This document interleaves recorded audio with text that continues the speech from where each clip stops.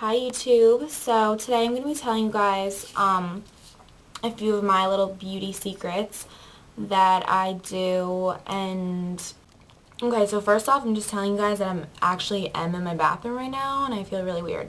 But and I don't look orange either, for everyone who thinks I'm an orange freak.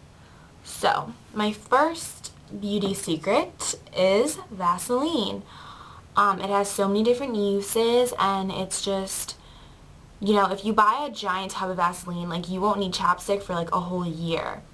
Also, another thing you can do with Vaseline is put like a teeny little bit right on your finger and kind of go like this in your eyelashes before you put your mascara on, or before you go to bed. And before you put your mascara on, it kind of just makes them, it separates the lashes and makes them more shinier. And I've heard that it can help them grow if you use it overnight. I'm not really sure if that's true, but can't hurt. Don't put a lot on because it'll just make your eyes feel really heavy and sticky. So yeah, that's my first thing. It also can be used as a makeup remover, but I have heard that it can give you wrinkles. I'm not sure if that's true, so you can use that at your own discretion. Okay, my second tip is for mostly girls. It's about shaving. So when you're in the shower, you should wait till the end of your shower to shave your legs or whatever else. Because what happens is the steam and the heat from the water opens up your pores and like softens the hair on your legs. So it will, make your legs smoother overall afterwards. And always put lotion on after you shave your legs too, because otherwise it'll be ashy and gross. Okay, so the next thing I think I talked about before, I'm not sure, but it's baby powder. And this is a great way to make sure that you don't have to wash your hair every day. And I think I mentioned this in my other videos, but you just take a little bit of baby powder and kind of massage it into your roots, rub it in there, make sure it's all rubbed in or else it'll look like you have gray hair. And it basically, what happens is baby powder soaks up moisture, so it kind of soaks up the oils in your hair and makes it look less greasy, so you can go one more day without washing it.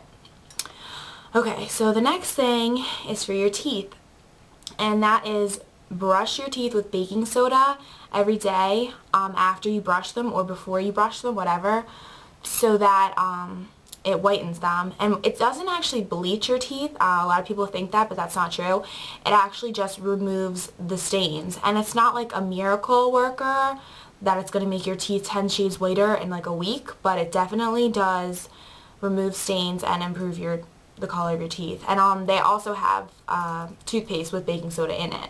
The Arm & Hammer stuff does. Okay. Next, alright, always completely remove your eyeliner. When I was younger, I didn't do this, and I just kind of like got a little bit off, and I didn't really go, if you put it in your waterline, you need to get a Q-tip and go in there with it, because keeping your old eyeliner on, it eventually builds up in there and like just stays there, and you can have, first off, you can get an eye infection, which is not good at all, but also mostly it just makes you look kind of old and tired and like you're still asleep and hungover kinda. So it's really important to always remove your eye makeup and your like face makeup, because I just recently have always just washed my face and not removed my makeup first. So you don't realize that not every face wash is meant to be a makeup remover, so you really need to use makeup remover first.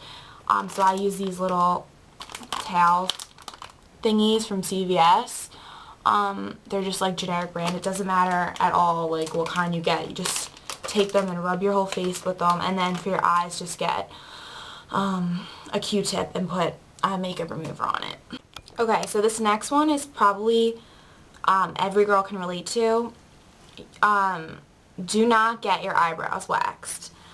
And this, I have always gotten my eyebrows waxed since I was like 12 years old, but I just like figured out like recently, like maybe like a month or two ago, that waxing and getting them electrolyzed, eventually over time your skin right here will start to sag.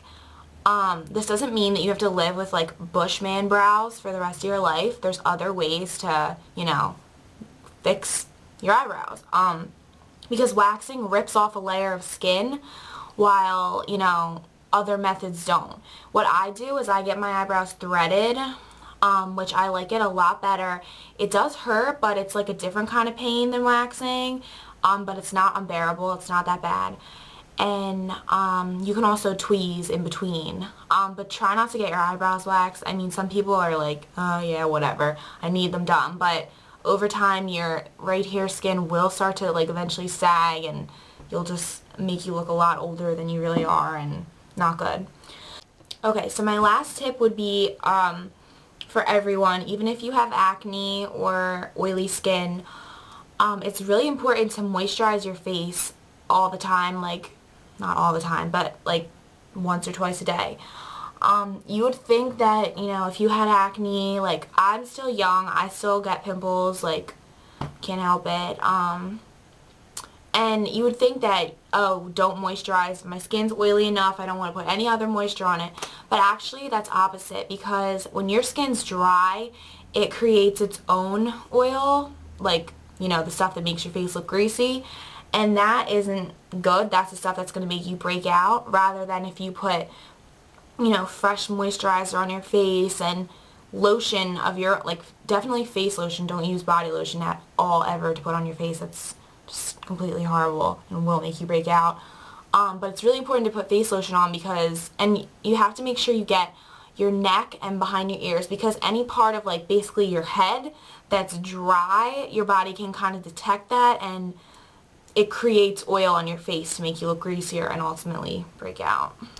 Okay, so a good lotion that I've been using for a few years is this Neutrogena oil-free moisture, and I'm using the one for sensitive skin. That's what it says right there. It just says on the back, won't clog pores, hypoallergenic, fragrance-free, alcohol-free.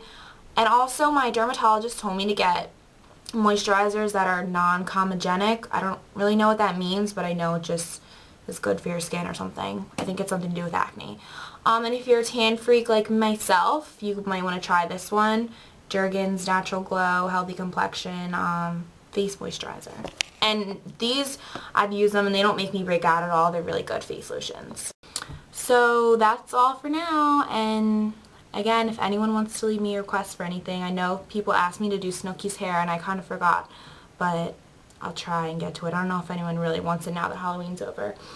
But talk to you guys later.